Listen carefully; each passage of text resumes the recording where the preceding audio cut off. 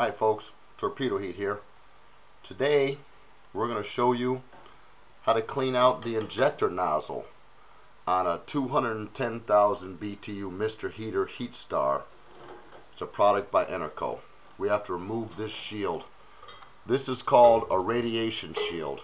It keeps the radiation of the light from coming back into this chamber. It also blocks airflow, but the proper name for this shield is the radiation shield. So to remove this shield that the nozzle mounts to, we're going to have to disconnect our spark plug there,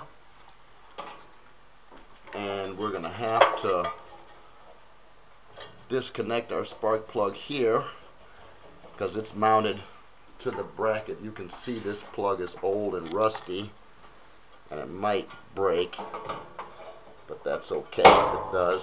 We have a new one. Okay, that's disconnected. Over here, this is your fuel line. You have to take that off, remove your lines, pull this up around. It's a little bit easier for you. That nozzle can rotate, and get your air line off of there. As you can see, these lines are on there tight, and that is very important in the operation of a torpedo heater. Okay, so we got our lines off, we got our spark plug leads off. We're going to move the motor back as far as it can go, which is about that far, which just gives us a little extra room to work with. Take a ratchet, nut driver, whatever you have. There's 4 bolts in here, 4 screws. There's supposed to be anyway. I don't know how many is actually in this. I do see 2. That's 1.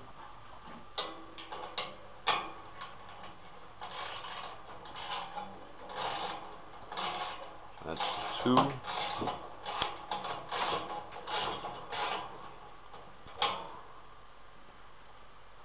We have another one down in here. They tuck them down in here tight, and it is kind of difficult to put them together. It's easier to take them apart. So we're going to get this one out of here.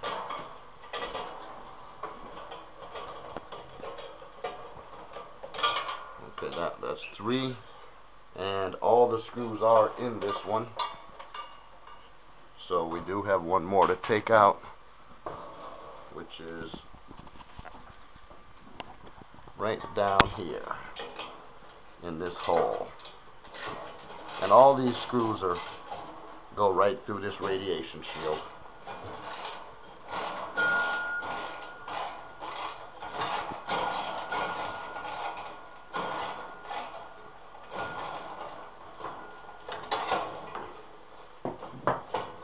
Okay, so we have our radiation shield taken off. Okay, here's the nozzle right here. As you can see, it's pretty black and it's been burnt, looks like. And there's your spark plug that sticks in front of the nozzle, and that's basically how it works. So we're going to start by removing the spark plug, get it out of the way because it's kind of fragile. So we just take and loosen this screw, hopefully.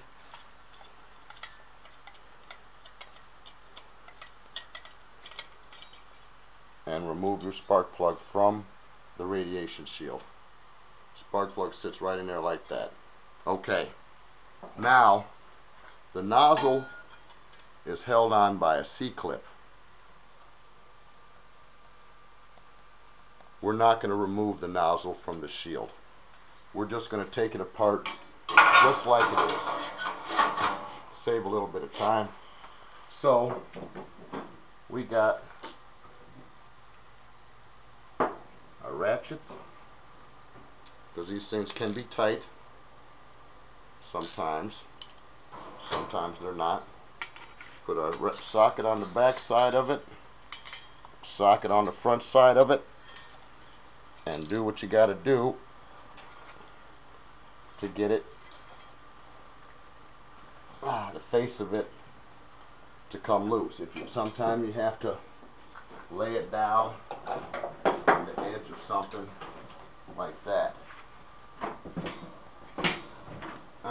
This one's really, really tight. Wow. Probably never been serviced before. You saw how tight it was. Okay, so we take the tip of that nozzle on out of there. Unscrew it out, and that's the nozzle right there. And that's the part that we're going to clean up. It doesn't look too bad. Let's see what we got when we get down inside there. Down inside this housing doesn't look too bad either, if you can see that. Looks fairly clean. So let's get this nozzle apart and see what's in there, if anything. We're rebuilding this heater, and we're going over the whole thing. Okay, so this nozzle's in two pieces. Three. The stem, the nozzle, and the head. So we're going to take it apart for you, lay it all out, show you what's in there. Hold the head of it, put some pliers around the stem, loosen that. Should come loose by hand. There's a very little small piece on the inside of there that you do not want to lose. Do not let it roll away. There it is right there. Okay. You also see something else came out of that hole with that. That was a restriction in the fuel line. You see that? You see that? That was our problem with this whole heater right here.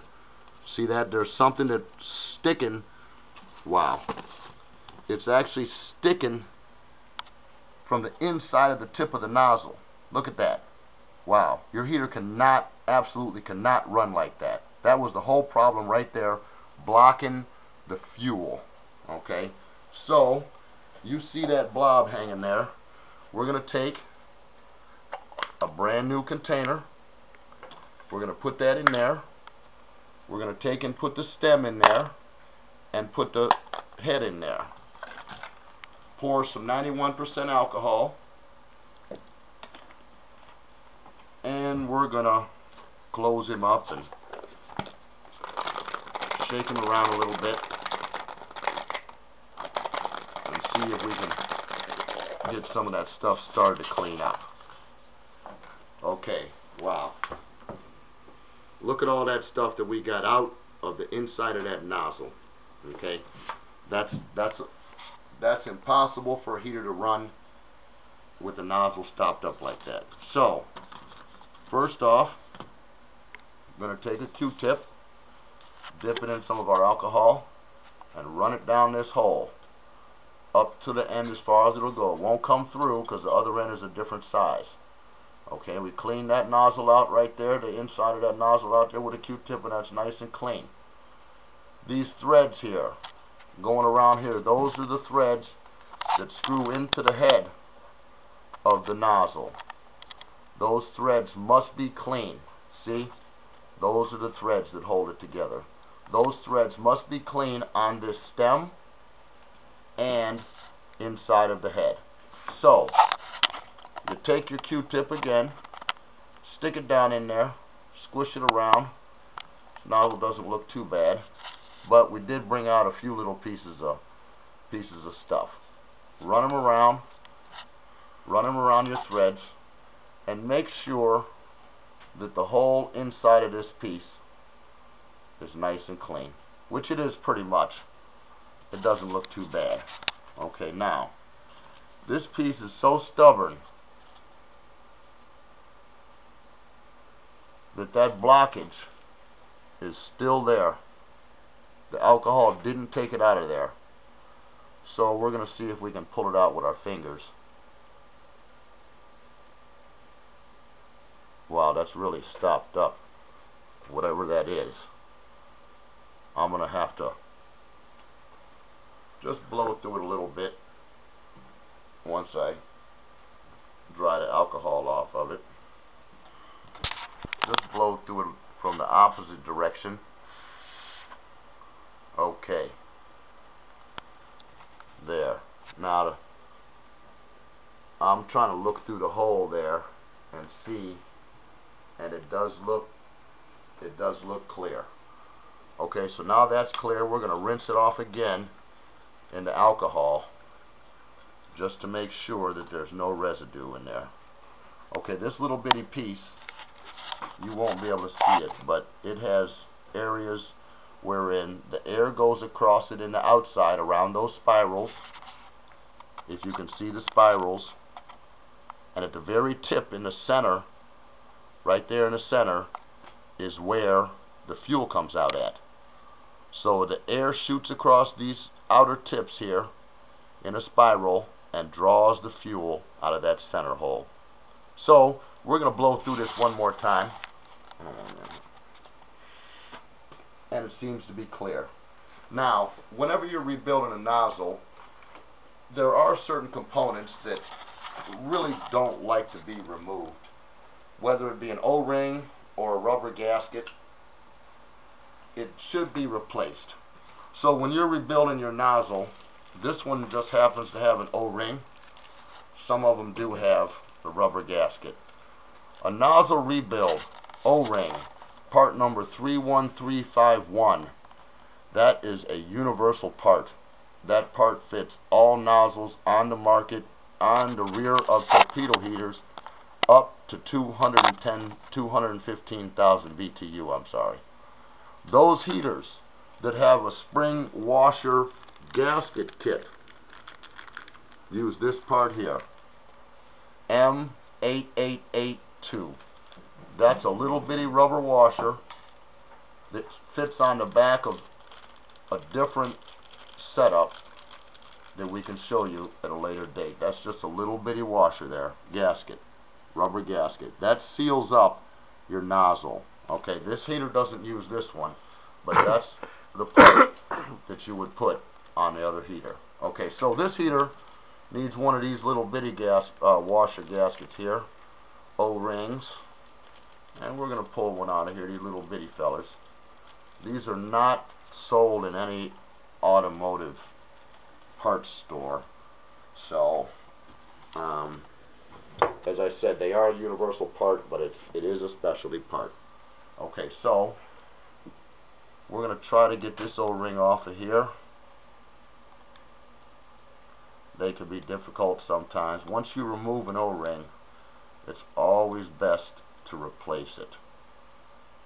Once you take it out of its setting, it's always best to replace it. And these are down in these holes in these things, so they can be kind of difficult to remove. Let me see if I got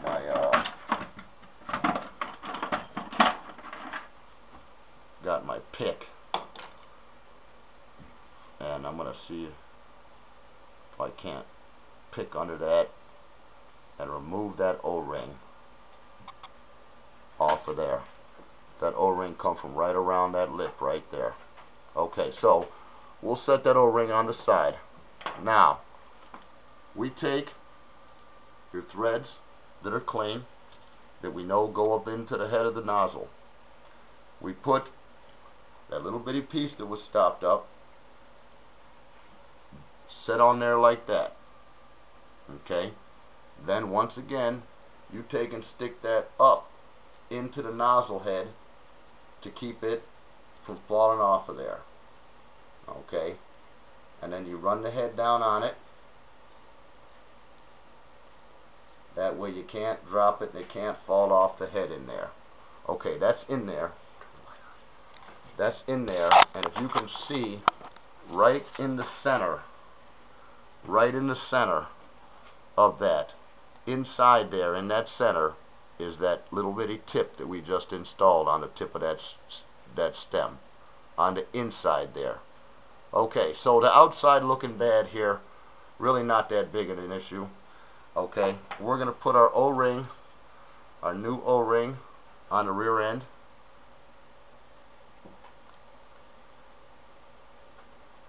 Snap that on there, and the new O-ring fits nicely into the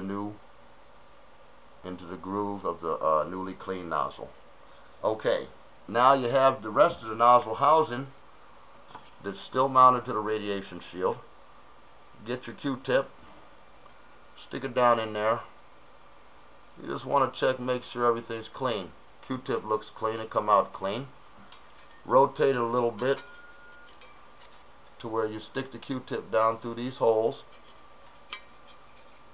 Coming out clean. So this is fairly clean. Okay, this is the inlet for this nozzle holder. Okay, so everything here is fairly clean. Didn't get too much dirt out of there. And I'm just going to blow through it.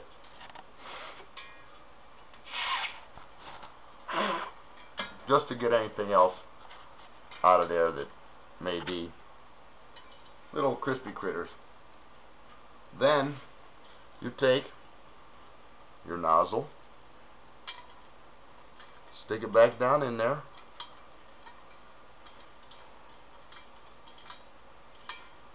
tighten them down,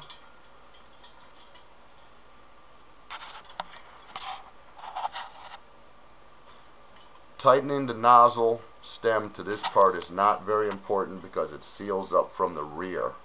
Okay, so once you put it in there hand tight, that is good. Okay, so we got our nozzle rebuilt. We straighten everything out. These are easily to bend. We will put back our spark plug, which doesn't, again, look real good. Okay, but it is a spark plug. This spark plug is missing a washer on there, but that shouldn't hurt it from running. So we'll put our spark plug back on there. Old rusty spark plug, old rusty heater. Trying to bring some life back to it.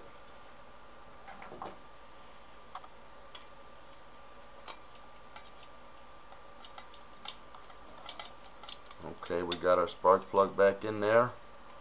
Our radiation shield looks fairly good in position. See where that spark plug sits in relation to that nozzle? Okay, the electrodes on this spark plug are just about close to where it's shooting out, it's spraying out, and the spray will hit the tip of that spark plug. Okay, because it sprays in a V pattern. So the spark plug, we're just going to take and hit it with a piece of sandpaper, clean it up some, get some of that ash off of there, some of that smoke. They've been running diesel fuel through this heater, I can tell. And so what goes on here is you're actually spraying a mixture of diesel fuel and air across this spark plug constantly, just like in a car. But if you were using kerosene, it would run a little bit cleaner, and you wouldn't have quite so much of this corrosion, especially after leaving it set still, leaving the heater set for any length of time. So we got that cleaned up pretty nice. You just need to clean them up. That doesn't need to look brand new. Just make yourself a good contact there. Clean the tips of it. That's where the spark is. So then you take and you reinstall this assembly just like we took it out. Screw here, screw here, screw here, screw here. You reinstall your two air lines, your air line up in the front, your fuel line in the rear, and you reinstall your wires on your spark plug that's not as rusty as this one. And that's how you clean the nozzle on a 210,000 BTU Heatstar Enerco product torpedo heater.